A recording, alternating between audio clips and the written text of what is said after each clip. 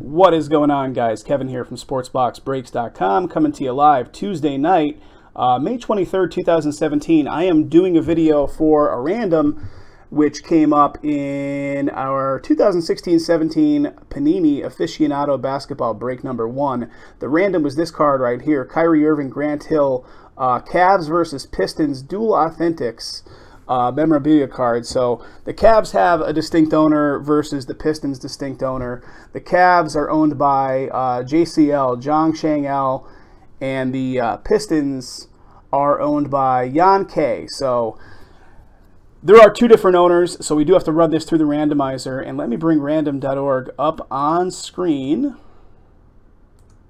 So I have random.org. I have a small list here, Cavs versus Pistons. Typically, these randoms would be in a weighted fashion, and you would see multiple entries for any team where the owner of that team has multiple spots in the break. Just so it turns out, in this particular random instance, the Cavs owner and the Pistons owner only own those teams in the break. So it's a direct 1-to-1 or a real 50-50 on this random. So what I'm going to do is I'm going to roll up the dice, whatever number comes up on the dice roll.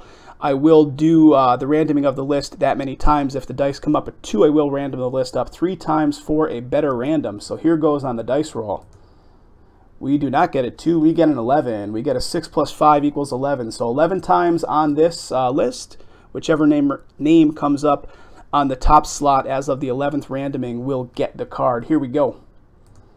1, 2, 3, 4, 5, 6, 7, 8, 9, 10, and here we go, guys. 11 times. Boom, there it is. 11 times on the randoming of the list, and the Pistons come up in the top slot.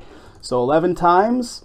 Here's the timestamp to show when it was done, and the Pistons come up in the top slot. And once again, showing you this, which is 11 right there. 5 plus 6 equals 11. So the Pistons do take that Dual Authentics card from Aficionado. All right, guys, thanks again for getting it filled. We do have one more Aficionado on the website.